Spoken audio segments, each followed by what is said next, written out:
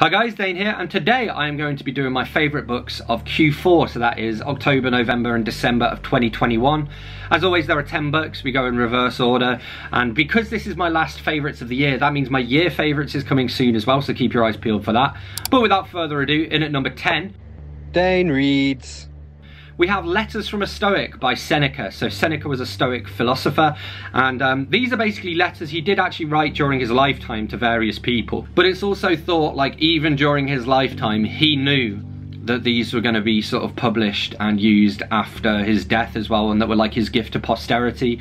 There's some really interesting stuff. I mean, I did a full review. In fact, I'll link below to all of the full reviews I did of all of these books. But basically a lot of food for thought. One of the most interesting things is he talked about how you shouldn't necessarily like listen to what philosophers say. And then it's like, yeah, but you're a philosopher and you're saying that, mate. But yeah, overall, very good. And also I thought it was going to be a bedtime read because I normally read letter collections as bedtime books because they're normally quite dry. But this one I was just very happy with and just read as my main book. Then we have The Secret of Crickley Hall by James Herbert. So this is kind of the archetypal ghost story. I also watched the TV adaptation of it, which was quite cool because it had Maisie Williams in it. So that was interesting because I wasn't expecting that. And yeah, basically it's a haunted house story.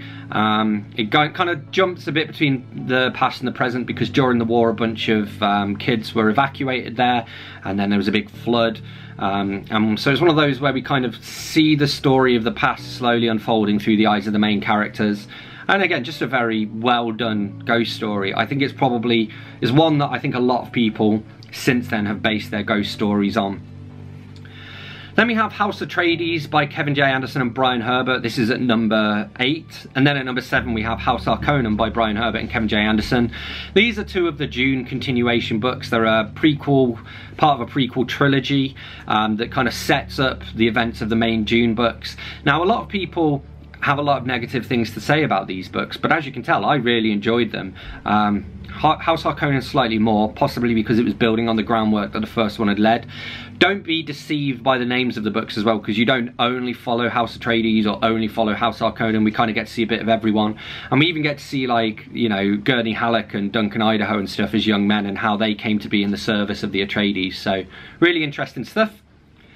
Then we have The Secret of Cold Hill by Peter James, which is basically a modern version of The Secret of Crickley Hall. It's set on a like new build housing estate. It actually follows up from The House on Cold Hill, which is his previous one. And Peter James is mostly known for writing his Roy Grace series of crime novels, but he does horror very well, and I would be very surprised if he wasn't influenced by James Herbert, because like some of the gore scenes and stuff, it's just like that reads as though James Herbert read it. But I think that's a high compliment, you know. Peter James is just a great writer, and I hope he does more horror. Like, I do enjoy his crime stuff, but I would like to see him do more horror for sure.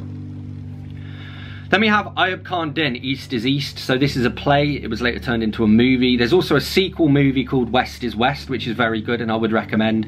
So I'd seen the movie East is East a long time ago when I was younger. And I did enjoy it, but kind of forgot all about it. And then I saw this in a charity shop and decided to pick it up.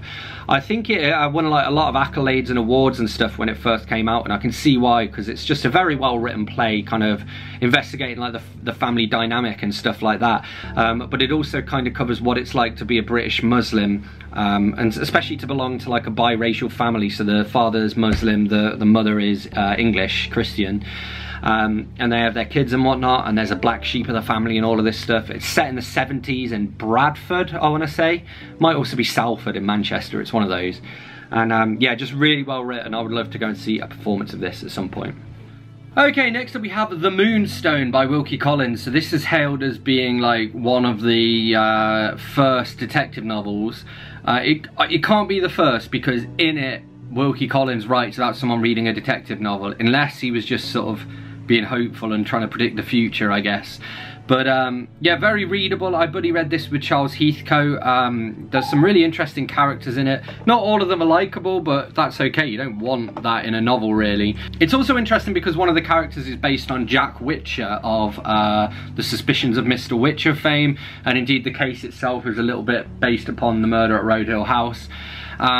And like I say, it's just one of those detective stories. I think if you're into detective fiction, you kind of got to read it, you know? So yeah, it was a good one. Then we have The Dark by James Herbert. So in this one he does what James Herbert does best, which is he takes something that a lot of people are afraid of and then just takes it to its logical conclusion, I guess, and makes it really terrifying.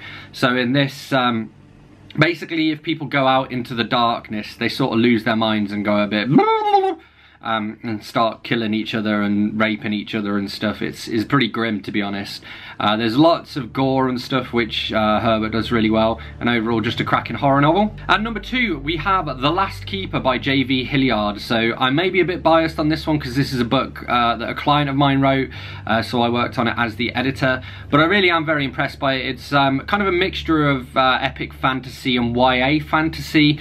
The guy has been running Dungeons and Dragons campaigns for 30 odd years, and he's just sort of pulled together all of this lore he's created, this mythical land, so all the world building's top notch, some really interesting creatures in it, even down to the fact like you can't have orcs, because I mean people obviously do put them in their books, but technically like Tolkien owns the copyright on that, D&D owns the copyright on a lot of monsters as well, so he kind of created a lot of his own monsters, which is really interesting. And then there's lots of like politics and all of this stuff, bit of love in it as well, but not enough to turn me off. Some great fight scenes, there's a big naval battle, definitely check it out. And then my top book of the quarter was Something Happened by Joseph Heller. So my friend Dave told me actually the joke is that nothing happens in Something Happened. I can kind of see where he's coming from in that, because it is one of those that's more about like the characters and I guess like the philosophies they have and the outlooks they have on life and the relationships they have between each other. It basically follows this guy called Bob Slocum, who works in not like a dead-end job, because he isn't like a senior management or a management position at least, but he works in an office and kind of hates it, and I think it just speaks to anybody who's worked in an office. I mean, I know I recognised a lot of the offices that I've worked for in this book, and it was just very gripping. I loved reading it. So there we have it. Those are my quarter 4 favourites. I will be soon doing my top 40 books of the year, which brings together all of my favourites. So these 10 will be included, plus 30 others. You will have to watch that to see what my favourite book of the year is. In the meantime, as always, thanks a lot for watching. Don't forget to hit that like button if you've enjoyed this video. Let me know in the comments if you've read any of these books, and if so, what you thought of them. Hit that subscribe button for more, and I will see you soon for another bookish video. Thanks a lot. Bye bye.